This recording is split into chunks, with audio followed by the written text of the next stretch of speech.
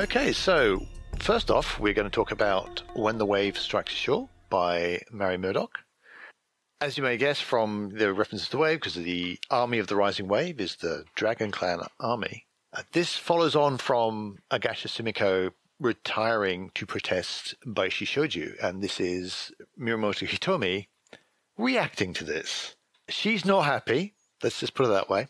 She has decided that it is time to take justice into her own hands on the grounds that no one else can do it. There are pleas from people in her own clan and the Crane clan basically saying, peace, let's try the peaceful route. And she's very much not into that. So she brings her army into the Imperial Palace, sweeps the halls, and when she gets to Shoju's quarters, he happens to have his son there, Dairu.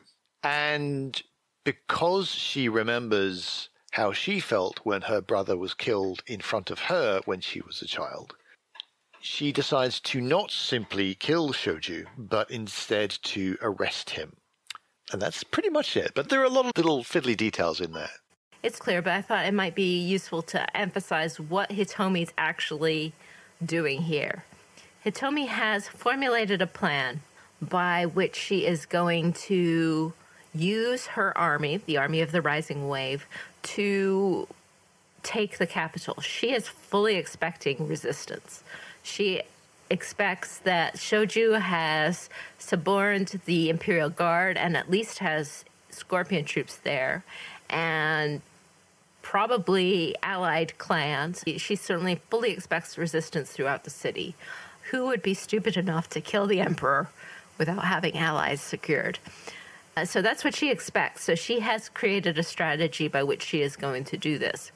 Her strategy is first to use her army to secure Otosan Uchi, claim the outer city, claim the walls of the inner city, and make sure that she is not struck from behind. After the very first scene, which is still in the morning when court opened, when she is being angry about Sumiko resigning and all of that, between then and the evening, she has basically conquered Otosan Uchi with her army.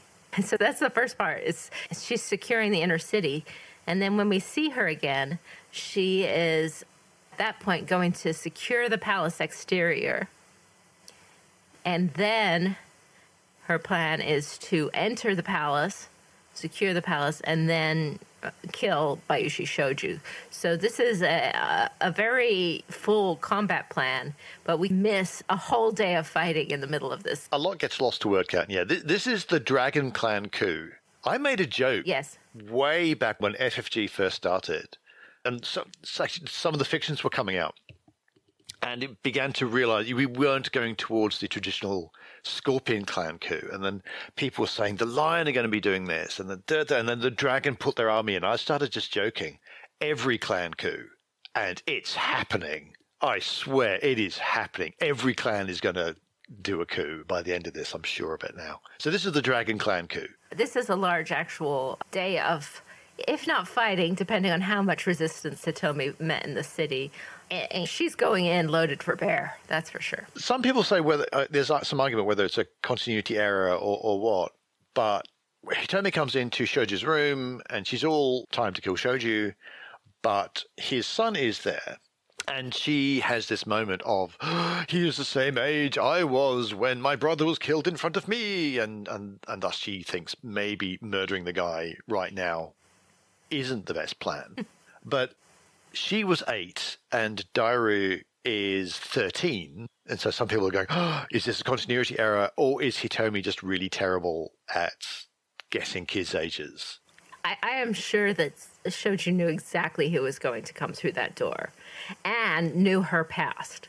We know that her past is actually very well known because it's been mentioned in the invention with where the Asako jumps out of the window. The librarian, I can't remember.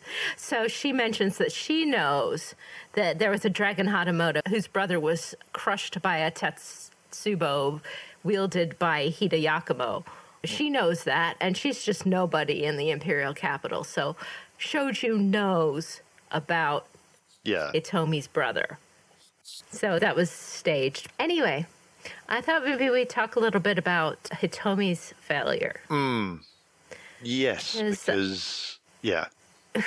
Hitomi's job, as assigned by Tagashi, was to go look after the prince. And Mitsu and Hitomi argued a bit as to which prince they were supposed to look after, but one went to look after Daisetsu, and one went to look after Sotori in the city in the end, and now they have two princes. So Hitomi goes and follows the prince properly to go look after the prince, go look after Sotori. And she loses him in Kuwanan's thing, and she's not out there looking for him. She came back to the capital. We have no indication. Maybe she sent people to look for him, but we haven't heard anything about that.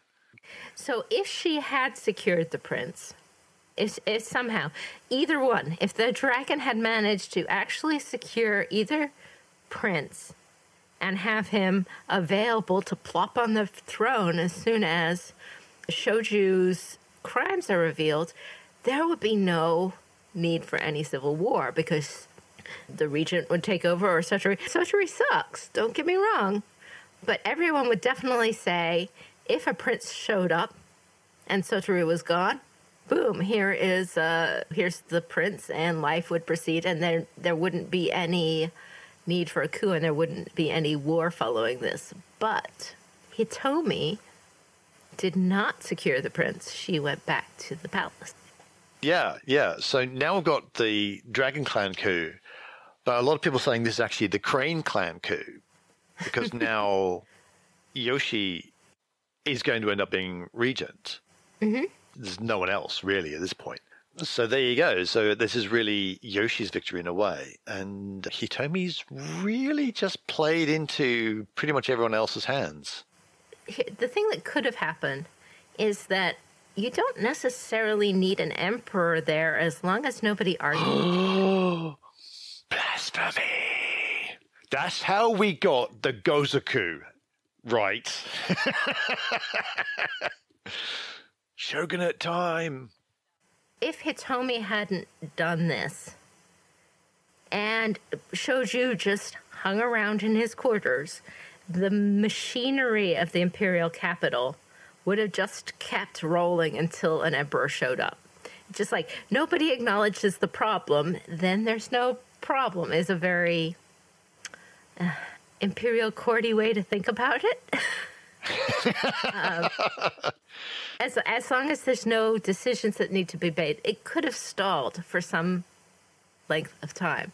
But Hitomi is the cat pushing the cup off the table. It's done now. It's on. Yeah. She's not really. This is basically one entire fic long unmasking. Honestly, this is an outburst. You clear all your strife from the one seat. No, I have too much strife. My unmasking is to conquer the capital. Yeah, pretty much. Well, you've conquered the outer city. No, too much strife. Okay. Yeah. Yeah, that's an interesting one. I'd love to see that. This is going to have to percolate through all the other fictions.